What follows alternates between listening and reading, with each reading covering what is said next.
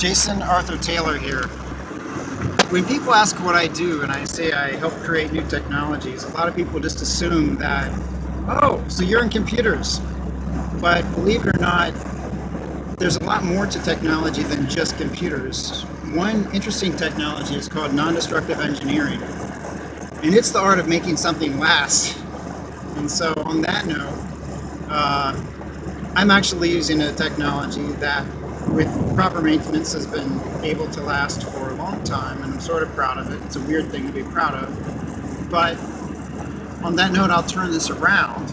If it's still recording correctly, you'll see that this is at the 200,000 mile mark. So in 1 minute, assuming I drive 60 miles an hour, by the way, I'm on one of my favorite routes is, most people complain about Washington, D.C.'s metro system, is the GW Parkway.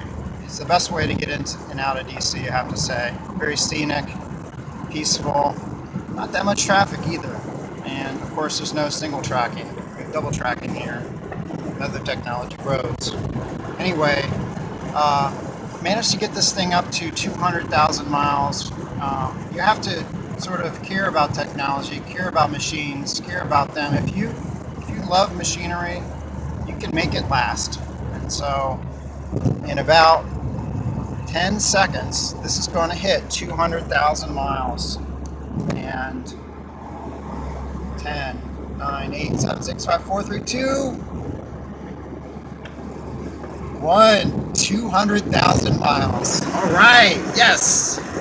So when you think I'm doing computers, there's a lot more out there that's alive than computers. And technology is actually not so much computers. People say software is the future, it's going to take over the world. There's some truth to that, but don't forget, there's hardware that needs to be there for the software to do anything. And you think 3D printing is going to be creating a software-controlled world. It's not really true, in my opinion. There's so much more out there, and a 3D printer can't really make a screw by itself. You have to use something else that will put in the grooves. So anyway, this is Jason Arthur Taylor, celebrating the 200,000 miles on my car. A wonderful piece of American-made technology that I'm very proud to own.